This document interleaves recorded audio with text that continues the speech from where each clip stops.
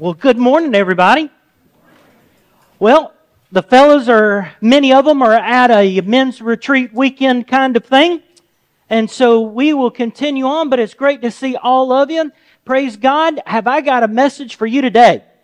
I start that way to explain that this is one that every single person in this room at some level or another has had to deal with and is currently dealing with it. So we're just going to jump right into it. 2 Corinthians is where we're going to be out of. Chapter 2. Here's the scenario. As I mentioned, when Paul wrote this letter, he wrote it in such a fashion that he was instructed to open his heart, to share the troubles, the trials, all the things in between. And so he did, so that people could both learn. Our lives are changed. But here's the scenario. There are many in life that ignore troubles or hope that it just goes away all on its own. But we're going to talk today about how to deal with these kinds of things. Now, I did read just recently this little synopsis. There was one person in life who has not had to deal with troubles where he was from. It matters when it comes to perspective. This is what he said. I just left probably 150,000 people who have no problems at all, said the man. But the other fellow turned to him and said, "That's great. Take me to them." He said, "There's one problem. It was all at a cemetery." I'm going to let that catch up to some of y'all. You see, here's the scenario. You're not going to take your earthly problems with you when you die, when you are a believer in Jesus. When you've given your heart, your mind, your body, when you have been rescued by Jesus, these earthly things don't follow you along. But problems on this side of eternity come from everywhere. And as believers, you need to understand that God permits these troubles to follow you. It doesn't always mean that you've been the root cause of it. It doesn't mean that you asked for it, but they've come upon you like this and you need to trust. All of this we're going to cover today, but I thought we'd talk about this time of testing. I don't like tests. I don't know if you like tests. Some of you are excellent test takers. You get down, you get your A, you feel so good about yourself. That's not me. And so I did like this one. Their fellow that he was going in to get his ornithology degree, the study of birds. He had a tough professor, and when it came time for a test, the professor gave him 25 pictures of birds' feet and said that he had to identify each bird.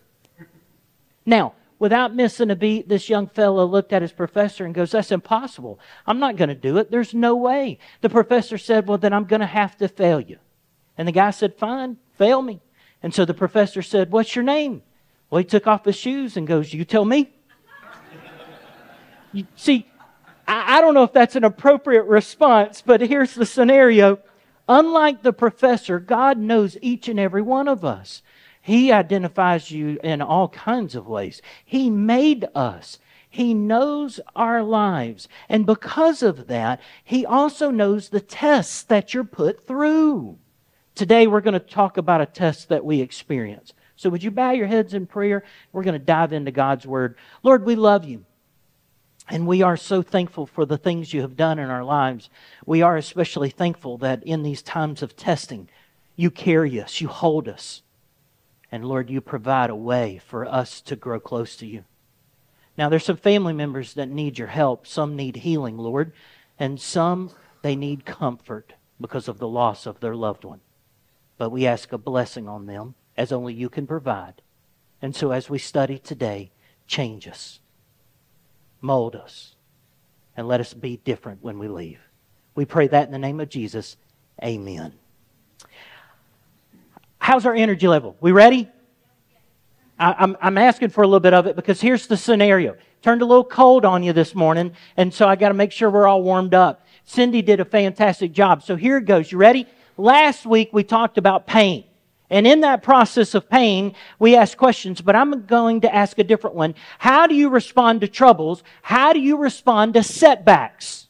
You see, emotional pain is indeed different than physical pain, and how you deal with it, especially when it comes from a relationship that you trust, somebody that you care about, or somebody they say that knows you, it can be extremely hard to deal with. Many of you understand what it's like to have broken relationships. Either you've been the one that broke it, or they broke it with you. And it doesn't matter whether we're talking about an ex, it doesn't matter whether we're talking about a work, a team, whatever it might be, relationships get hurt from time to time. But it begs the question, were you always at fault? Were you never at fault? You see, church, Paul explained in all these types of situations that no matter what the circumstances, no matter what your story is, you see, no matter what, you need to have a clear conscience. If you're at fault, God provides a way for you to be forgiven. If you've been wronged, God provides a way of judgment. And it doesn't happen to you that way. Now, I know that this morning, me saying things like that might not take away the sting of your life. If we could apply the proper ointment, we would never take up an offering in our church. Would you agree with that? People just be walking through just wanting an ointment. But that's not the way this works. God created us to depend on Him and live for Him. Now, I know that with this pain and sting, you need a little background. One of the members of the church at Corinth that Paul's writing to, they caused Paul a great deal of pain. Now, I'm not sure if this is the same man that was caught in open fornication or not. I'm not sure that if it was somebody who questioned maybe his leadership or style or whatever it was, but whoever it was, Paul was hurt by it. And you can all relate to being hurt. Pain was caused in your lives and you need to deal with it somehow. But for Paul, he decided not to give pain the power in his life. He decided not to give Satan a foothold in his life. Rather, instead, he decided to trust the Lord. And so last week, this is the scripture I read in verse 1 out of chapter 2. I determined this within myself, that I would not come again to you in sorrow. For if I make you sorrowful, then who is he who makes me glad, but the one that was made sorrowful by me? I mentioned as a point that a Christian can determine their attitude and their actions. And boy, did I hear from some of you. Did you know that there is an exception to every rule of thumb? Did you know that? Let me address it if you don't mind. This is a hard challenge to our faith. This is a hard challenge. And I know that even today somebody's watching on the screen that would like to throw an exception to the rule of God. But you need to understand something. You're right. We don't know what you went through. You don't know, right? You're about to say who I'm married to. You don't know who I work with or who's at school or a team. But you see, church, even though we don't know all these things, God does. And what He explains is that if every time I see you, you're in a perpetual state of grief, then you're going to begin thinking that that is all a Christian is capable of. Well, you know such and such. Every time I see them, they're just a sad individual. They're just a grieving individual. Maybe I'm not doing something right. Maybe I need to put a grief on my face. Could you imagine coming to church this morning? Could you imagine if I stood up on stage and maybe instead of smiling, I just looked at everybody like I do sometimes my family? Hold on, I'm not there yet. I got to generate it. Sometimes our family pushes our buttons so much that in a replace of anger, we just get full of grief. But Paul said that if every time I see you, I depress you, I bring you down, then you won't be able to bring me up.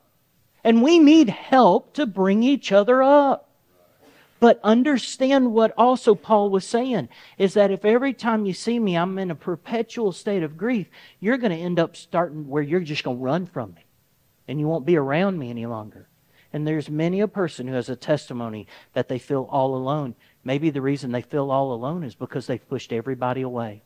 Now, Paul says, from right here and now, I'm deciding that when you see me, I'm not going to be full of grief. That doesn't mean that I'm going to be fake or mask it. What he says in verse 3 is, I wrote to you this very thing, lest when I came to you, I should have sorrow over those from whom I ought to have joy. Having confidence in you that my joy is the joy of you all. For out of much affliction and anguish of heart I wrote to you with many tears, not that you should be grieved, but that you might know the love which I have so abundantly for you. As a Christian, he said, my joy, my love is found in you all, the church. There's no better way to pronounce it, to see how the love of God is growing in somebody's life with how much they love the church. It's interesting when people tell me left and right in time where they go, oh, I love the Lord with all my heart. I just don't ever have to be around Christians. Well, that doesn't make any sense at all. That'd be like me coming to church going, I am a happy married man. I ain't seen my wife in 20 years. Now, don't y'all dare make a comment on that. But Paul is saying we don't need to be fake. We don't need to mask our emotions.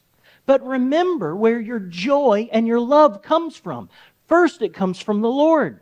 But then it is poured out and blossomed around the church. The truth is, the more we're around the church, we ought to be encouraged and strengthened as well as convicted, as well as repentant individuals. We ought to be people full of love when we see each other. Now, I got to tell you, our goal should always be to strive for unity. Unity in our marriages, friendships, work relations, teams, schools, whatever it might be. But especially in the church. Especially here. So it begs the question, how pleasant is your home? If it isn't good, does one of you need to adjust your attitude? I agree that it takes two to tango. So perhaps before you decide today to throw your spouse under the bus as we continue, or to poke their rib and go, he is preaching at you right now, before you do that, let me make this challenge. Make sure that your heart this morning is the one that's full of joy. Make sure that your heart is the one that is giving comfort and love and the rest, as you will see. Remember, a gift can be offered, but if it's not received, there's been no acceptance. Remember this morning that those whom you depend on the most within the church, your home, and the like, they can be the ones that disappoint you the greatest. Paul wrote out a heartache. But in that hurt, he was able to express how much he truly cared for that individual. You do understand that, don't you, church? That part of the reason you hurt is because of the disappointment of the one who caused it. You cared for them deeply. And that's where this root comes from. So at this point, many of you are saying, okay, I get it from last week to now. I'll try my best. I'll try my best not to make other people sad. You'll say to yourself, I'll try to remember how much I love people, even the person that hurt me, God bless his soul.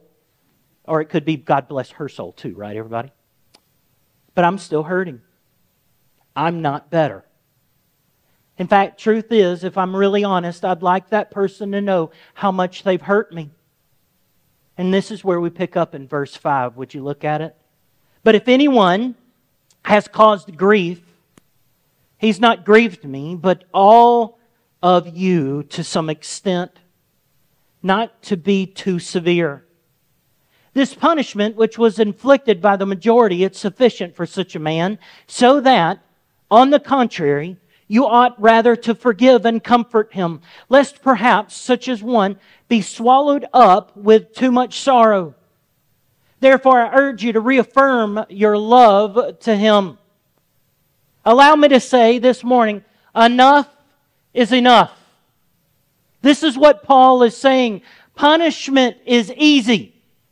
It's easy to apply punishment. But what's hard is to forgive and comfort. That is someone who is godly. That is someone who offers that, is a godly individual. Right, church, you ready? The Bible says that if you keep punishing the one that wronged you, that did you in, that hurt your feelings, that did whatever they did to you, whatever it might be, you need to understand this. You're the one who's going to keep yourself in sorrow. When you apply the punishment ongoing, you're the one who will be perpetual in a state of sorrow, but to forgive and comfort someone, that's the godly challenge. It's easy to punish. Now, you're probably saying, but you don't know what they did. You're right.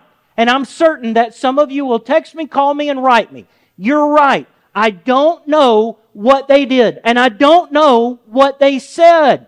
But it is true. They could have stolen something from you. They could have said unbelievable things that hurt you, your reputation, your job. In fact, they could have even killed something you care about.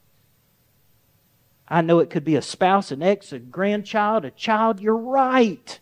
But I got to ask, what's it going to take for you today to stop punishing the one that did you wrong? What's it going to take?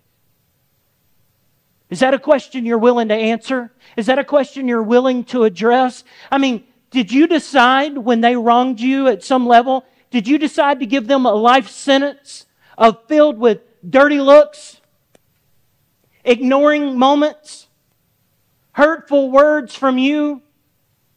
And when they hurt you, did you decide that for the rest of your life, you know what I'm going to do? I want them to be as miserable as they've made me, and it's on now. It could be family, it could be friends, and in between. But do you really have the energy to commit to that kind of life forever? Because one thing I have noticed, that the older I get, the less energy that comes in a repetitive cycle. And some of you today are looking at me going, yeah, but you're so young. That ought to show you how exhausting life could be. I'm only 21. All right, that's not true. Don't you see?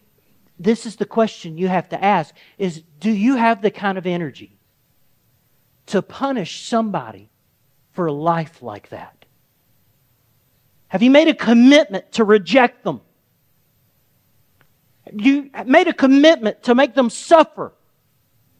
Have you really looked at the commitment that you're making? Because you see, church, what Satan doesn't want you to understand or want you to see is the bondage that you've put yourself in trying to punish someone else for something they've said or something they did to you, whatever it might be. And so you have to ask yourself, instead of saying, how can I hurt them the way they hurt me? What you need to ask is, how can I stop punishing someone forever? How can I stop punishing this individual when in reality they're not even in my life? In fact, some of you, you have made a commitment to punish that individual. You haven't seen them in 10 years, but you're going to go to a high school reunion. You're going to go to a workplace moment. You're going to go back, and as soon as you see them right then and there, you just flash right back, and all that rage or anger or bitterness or frustration just comes zapping back on you. You didn't even ask for it. It just popped in. And so the Bible says that the only way that you can move on in your life is by placing your trust in the Lord and not in the punishments that you want to delve out. You see, we have to follow Christ in obedience by forgiving the one who offended us so greatly. And right now, many of you are going, well, I forgive. I'm just not going to forget. I forgive them. Yep. When I see them, I can even force a smile on. I forgive them. I'll just never forget what they did, right? How are we doing so far? Can y'all at least nod on me, make sure we're all tracking? Okay. We need to ask, how did Paul manage to forgive? Paul talked about love. We do that a lot. We talk about the love of God, the love of one another. I think we mention it often, and we think about it in terms of how much God loves us. We mention it in the way in which we love and care for one another. We want to take care of one another. But in reality, this is what Paul said, that we ought to reaffirm the love that we had for this person. And this is the same message that I've come to deliver to all of us today. It's time for us to reaffirm the love that we had for that individual that caused you pain. To reaffirm does not mean to recommit. Some of you through life, you have recommitted your life to the Lord 100 times. You've recommitted your marriage to one another 100 times. But this is not what Paul mentions. This is not a recommitment issue. This is, I had a love for that individual. This is not new. It's not something I'm going to fake. I'm just going to remember how I used to care for this individual, whatever it might be. Don't be fake, but reaffirm. Some of you are the best actor and actresses that has ever been invented, despite what Hollywood produces. You have walked into churches Walmart and all the places in between. And when you see the one that you would like to suffer, you look right at them and go, "Hi, how are you? It's good to see you." We lied to them right then. It wasn't good to see them, but you didn't know what else to say, did you? Or you go, "I hope you have a great day." What you really mean is, "I hope you have a flat tire and get thrown into a muddy ditch." Am I wrong? Don't be fake, Paul says. But instead of wishing them the evil, the energy that it takes to wish someone a horrendous day, instead pour yourself into the love of God and say, "This is the reaffirmation that God, without your help, I can't love them at all because they drive me crazy." See, to reaffirm love is you're remembering the love of God in your life, of what He gave you. Have you ever taken stock to think about all the things that you've ever been forgiven of? I did that and it broke me. I've done that. It hurts me.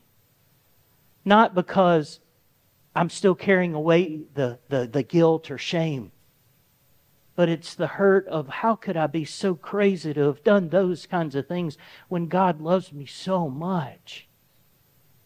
And when you carry around that kind of punishment, when you carry around that kind of stuff for somebody who's done you wrong, you can imagine the amount of energy and focus and dedication. What if you applied that to other areas of your life? Instead of being so passionate about ruining their life, you became passionate about God and telling everybody what He's done for you. Could you imagine the amount of energy you would have to serve instead of to punish? And so what Paul says is that love, it helps others grow. It seeks them out. Some of you have been wounded by someone so much that the only recourse you have this morning is you just want everybody to know how bad you have it. Now let me give you something innocent. You ready? You go and you try a new restaurant. And service was awful. Food was terrible. And if somebody asks you about that place, what do? You'll try to be really sweet about it and you'll go, "Hey, you're welcome to go if you want. But I wouldn't go there again if you paid for my meal." Why? Why is that so? And you would tell them. Now, I know that in our church world, we'll lie about how we feel, but we never lie about others, right? I mean, none of you would ever embellish how bad that restaurant experience was, would you?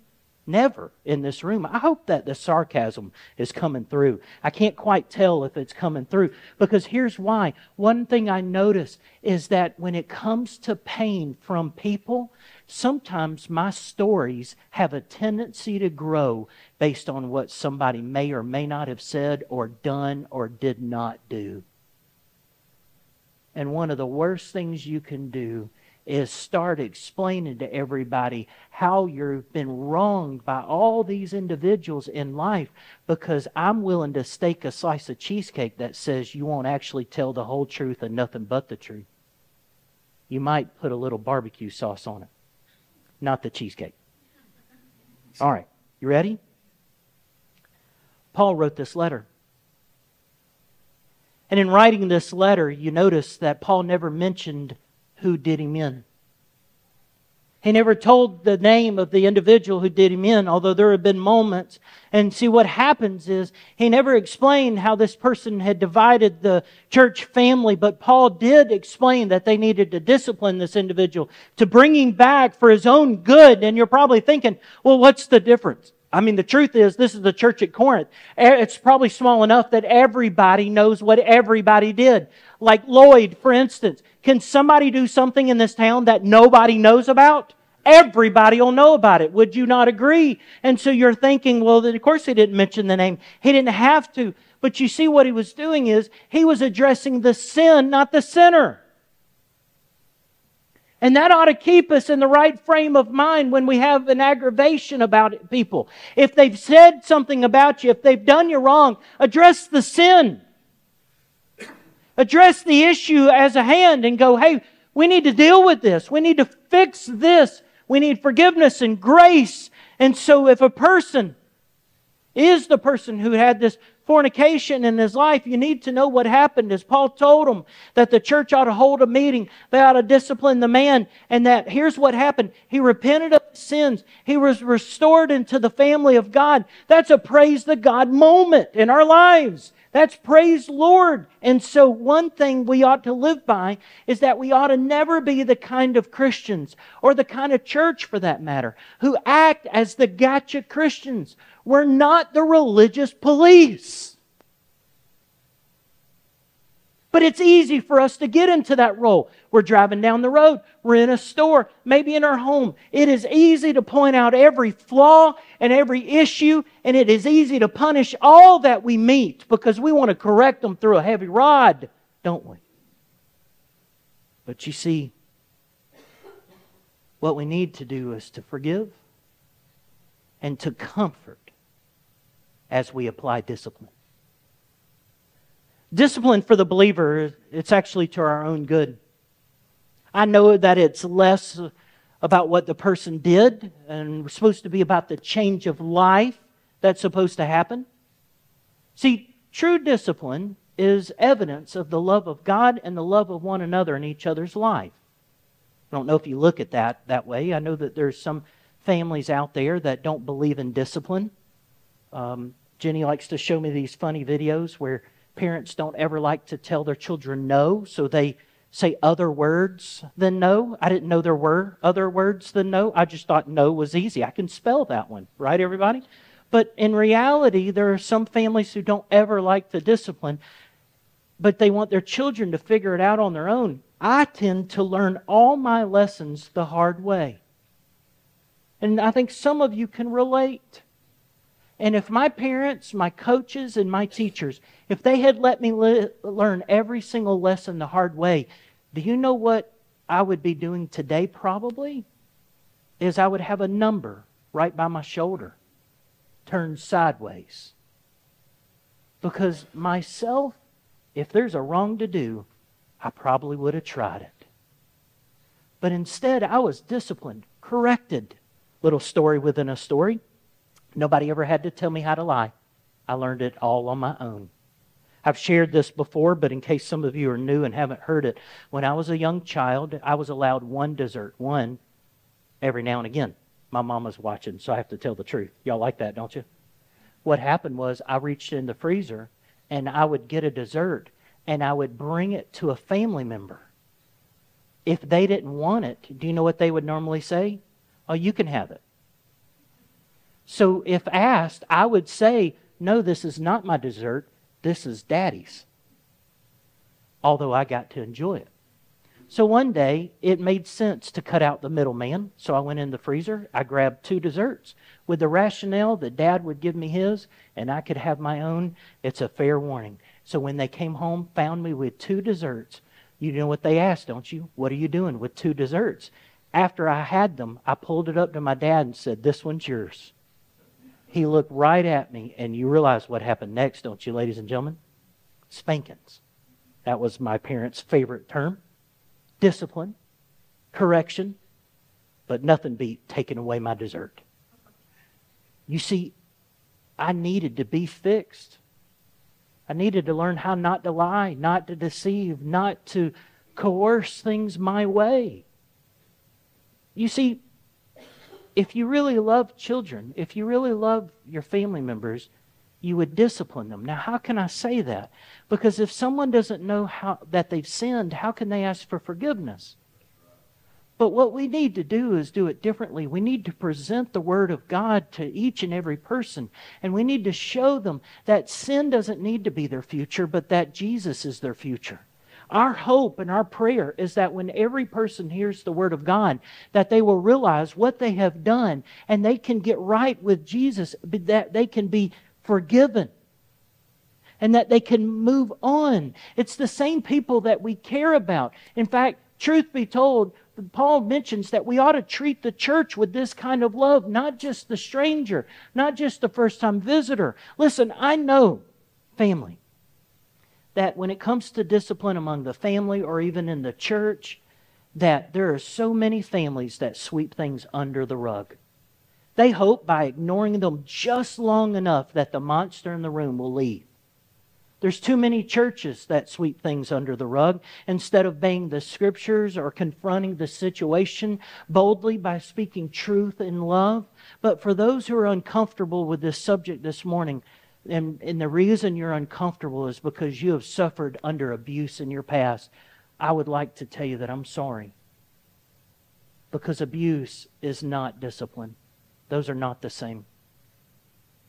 And for some of you today, please understand that abuse should never be tolerated.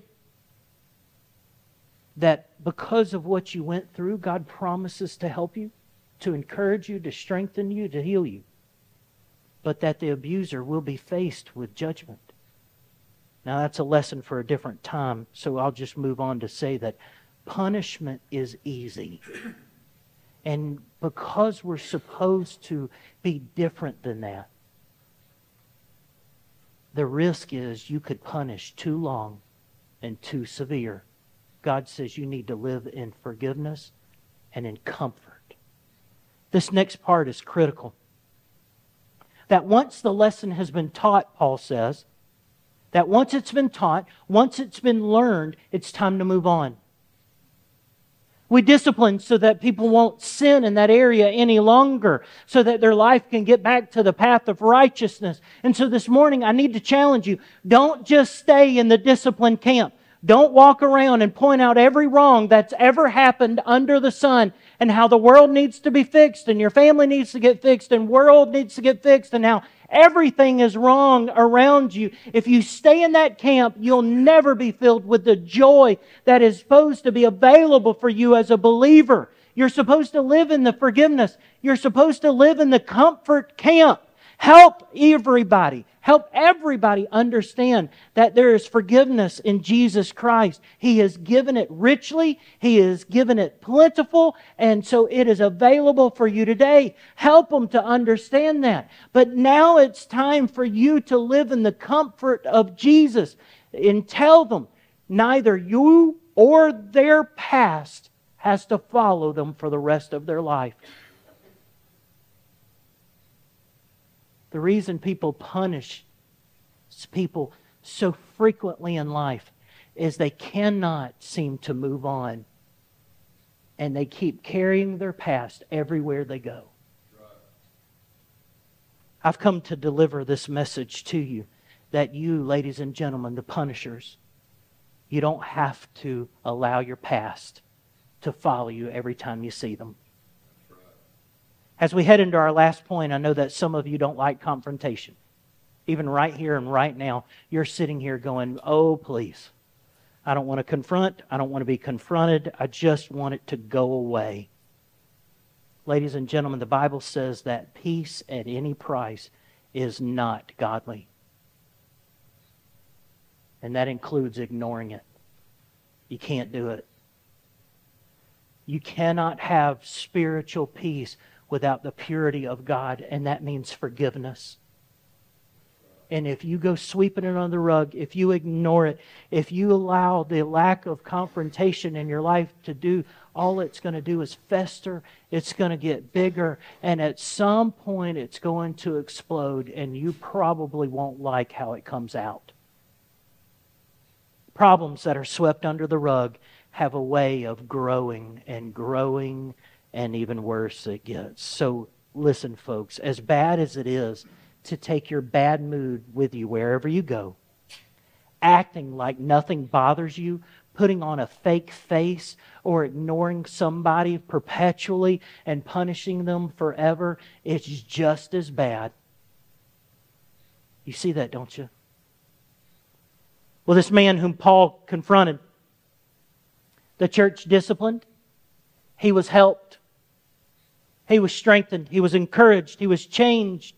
I know that when you were a child, you probably didn't always appreciate your parents, teachers, coaches' discipline. But truly, as you've gotten older, you've begun to understand how much they cared and how much when they would say, this hurts me more than it hurts you.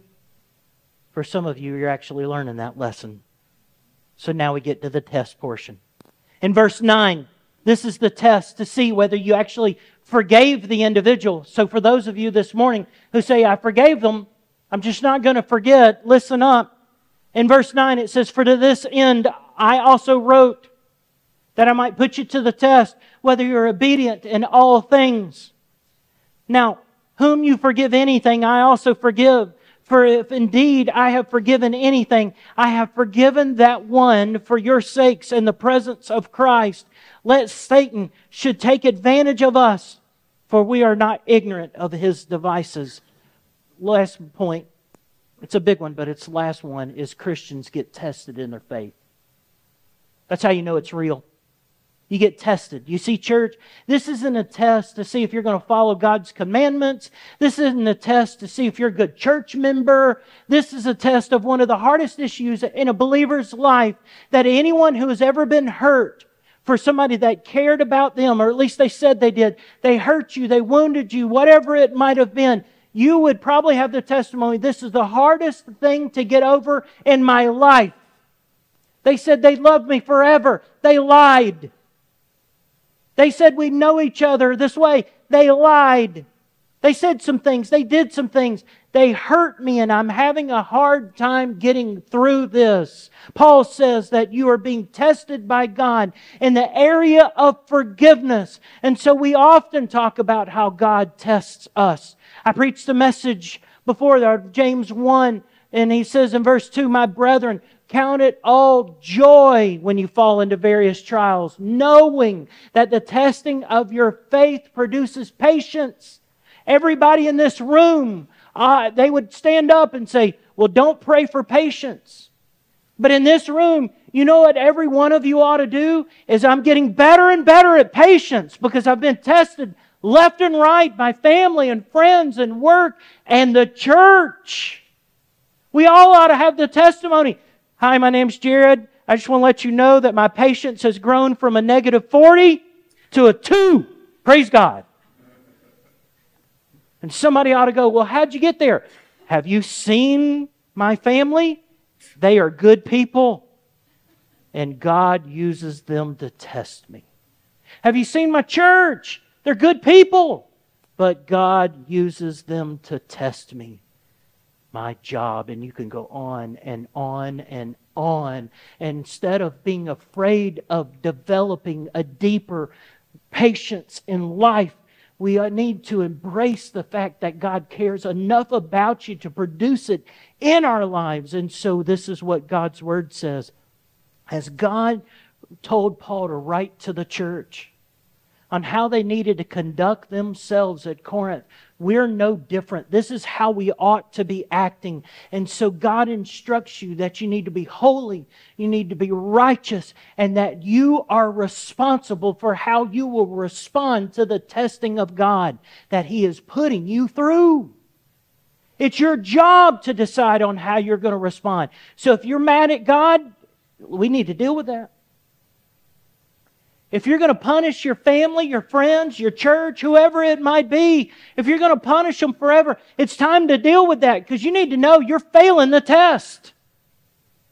There's the same point over and over again, is that a Christian can determine how they respond to the testing. So what's our test? Obedience. Boy, that's a simple test, isn't it? Some of you today, if I ask the question, are you obedient in all things? Some of you would start chuckling right now, when you go. And you'd say with a little sly thing, well, not all things, right? But then some of you, if I ask you, are you obedient in all things? Right away you feel condemned. Right away you feel hurt and under the bondage of things and go, what are you trying to do to me? Some of you are your own worst critics, aren't you? Everything I do is wrong. Everywhere I go is wrong. And in case you don't feel wrong, you've got people in your life that remind you how wrong you are, don't you? And so because of that, right now you feel this. But if I could encourage you in some way, in some form, in some fashion, being obedient is not humorous. Being obedient is not condemnation. Jesus said out of John 3:17, He didn't come to this world to condemn the world, but that through Him it may be saved. And so understand this morning that as you remind yourself and others how much you might despise tests, if you feel like you're going to fail the test that God's going to put you in, before you spiral out of control, let me remind you that what the Word of God says is that we're offered test after test after test to show that only by depending on God can we pass it all. I am not an obedient person. I really like to do Jared's will. It comes natural to me. But to be obedient means that I have to make a conscious decision to do what God wants me to do instead of what Jared wants. That I actually have to decide both in mind and heart that, okay, God, I'm going to be obedient. But then some of you like to punish God for your obedience. You were obedient and things did not go according to Jared or your plan, did it? But what does His Word God say? It says you need to be obedient in all things. It doesn't matter whether it's your will or mine. That's not what this is about. And so we're given the opportunity to repent and to be forgiven for every test that we've ever failed. We've been given the opportunity to be forgiven and to live with that forgiveness and comfort every time we knowingly broke what God wanted us to do. Don't you see? This is what's so powerful. I'm not a very good student, although I like to study. Some of you, you just were great students. You passed everything without even trying, didn't you? But some of you know what it's like to be a student that learns the hard way. Could you imagine if your teacher came to you at every single test, at every single paper, at every single moment in life, and stood right beside you, not over you, but right beside you, and said, okay, that's the wrong answer. Now, here's the good news. If you tell me you're sorry, we're going to give you another shot. I got to tell you, I think I could have made straight A's that way. I think I could have done it. I think I could have. But don't you see, this is the beauty of parts of the gospel that is there, is that every test you're in, you've got to give it a try. You've got to be obedient in all things. If you're not, ask forgiveness and then move on. Don't settle for the punishment camp, and that includes you. Some of you, you wouldn't punish anybody else, but you punish you so much nobody has to say anything bad about you at all. You're your own worst critic. You're your own worst enemy. And instead of living in the forgiveness that God has given each and every one of us, what you have done to yourself is you've robbed yourself of the joy and the comfort and the forgiveness of God Almighty. And so what Paul says as he wrote is, hold on, time out. You ready? Let's talk about forgiveness. The worst individual in life can be forgiven. Whatever that worst individual is to you can be forgiven. And this is what Paul said as he addressed it. You ready? There was a person who committed many a crime. They had taken a life. They were a despicable individual. And when their family was invited to see the execution that they were about to experience, the family was interviewed by a paper, and they said, do you really care about this person who's going to be killed for their crimes? You know what the family said? We care about them. We know what they did was wrong. We know that they hurt us. We just want them to know that He's forgiven. And so here's what Paul would say, is if there's somebody who can forgive that person for whatever they did, do you not understand that God loves you that much more? That He will forgive you if asked? That He is the greatest. He is the one who forgave all things if asked. And so this is Paul's point, is that if this person can be forgiven by you, then I need to learn how to forgive too. So here's how I close. Paul urged the church. He urged the family. It's time. If you say that you have love in your heart, what you need to know is that love forgives and it encourages. It doesn't punish. If they're going to forgive him for what they did, then Paul's going to too. And this comes from us, one another. Are you withholding forgiveness for a family member, a friend, somebody at church? Paul says if they can be forgiven by Jesus, then you can be forgiven by Jesus and you can forgive them. Paul isn't saying that this man who did wrong must forgive himself first. Don't listen to the world's definition that I need to forgive me. I don't need to forgive me for nothing. What I do need is I need the forgiveness of Jesus, and I need the forgiveness of the one who wronged me. And now I need to act like I've been forgiven. God is in the testing business. And He tests the one who's been forgiven, and He tests the one who is doing the forgiven. God tests you. And so how do you know that if you have actually forgiven the one who has wronged you? It's when the church decides and assures a forgiven brother or sister that the sin has been forgiven. Is that you? Did you wrong somebody so poorly, and so when you go around them, you kind of act like a sad individual?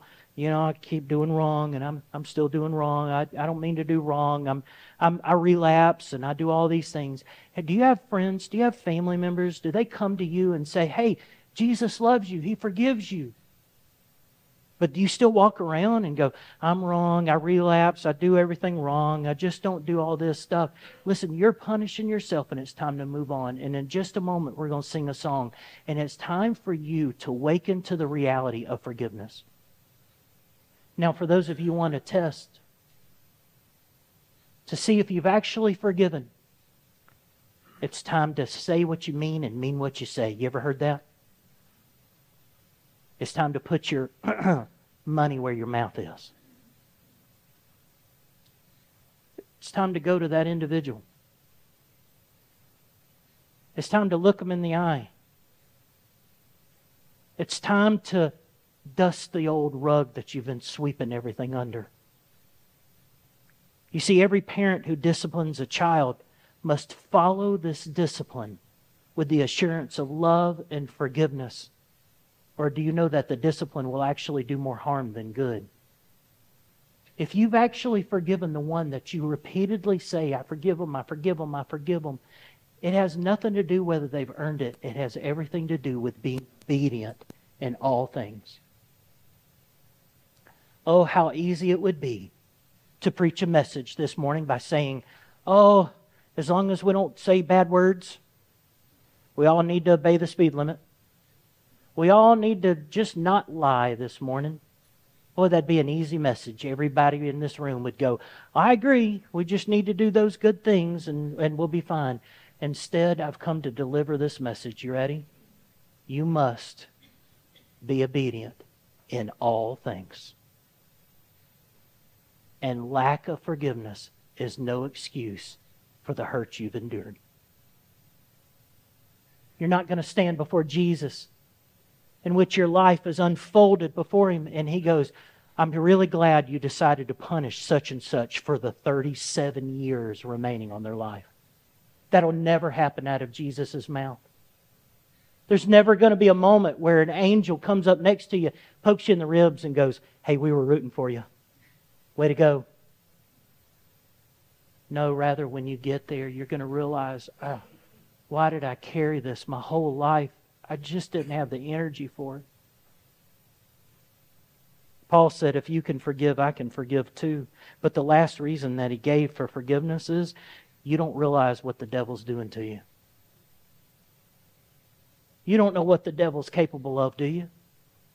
We do know this. He's here to steal. He's here to kill. And he sure likes to destroy. Don't you know that includes you? My last story within the story.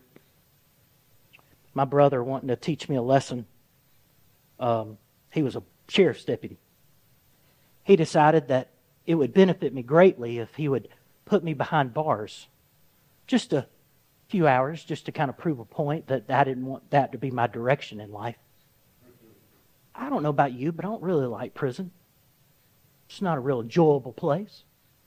When those doors slammed shut, all I thought is, never in my life do I want to be back here. Ever. Ever. I mention that only to explain something, that what you don't understand is that by withholding forgiveness from someone, withholding comfort from someone, by deciding to punish them for life, you have allowed yourself to be in a created satanic prison. Because that's all you'll think. Every time I see them, I have to punish them. Every time I'm around them, I have to hurt them. Every time I see them, I want them to hurt just as much as me. It's time to get out of prison. Jesus holds the key. He holds the deliverance from it. But you have to want it. And so as we sing this song, it's customary for me to say that if any of you don't know Jesus Christ as Lord and Savior, this cross that we have behind us, this is what it represents. Jesus willingly gave His life on the cross for you and for me. And not just so that you could have forgiveness for all these big sins, but sin for everything. And that includes, even as you say right here and now, I've been a believer most all my life. Well, He's here to forgive your lack of obedience, and He's here to forgive you for not forgiving. But this morning, as we sing this song, this altar is open. And so maybe you want to come up here and say, okay, here's the deal. I've got a lot of anger in my life. I've got a lot of frustration in my life. I've got a lot of hurt in my life. And I really want things to change. And so this morning, this altar is open. I'm up here if you want to come and talk and pray. I'm here to help you understand that it's time to be obedient, and that means to offer forgiveness. So right here and now, if you leave this place with that same anger, that same frustration, that same lack of forgiveness in your heart, you need to understand that you're making a decision not to obey, and that God will not force you to be obedient. Right here and now. This is the new beginning of life. It's time to accept the forgiveness that God has given you. Will you join me in that? Will you join me in being brand new in that area? Would you reaffirm the love that you have for your family members? The one who's sitting next to you, the one at home, the one down the road, the one a state away. Would you reach out to them today and say, today, I just want to let you know I had this message I heard about the reaffirmation of love, and I just want to tell you I love you. Don't dig. Don't hurt. Don't wound them. Just let the love of God come through you. Would you join me in that today? Let's pray together. Father in heaven, we love you. And you've made us brand new over and over and over again, and we are thankful for every moment of forgiveness. Our salvation secure in you, but that daily life, help us to lay it down for your grace. And so God, deal with our hearts and our minds right here and now. Let us be different in you. We pray that in the name of Jesus. Amen.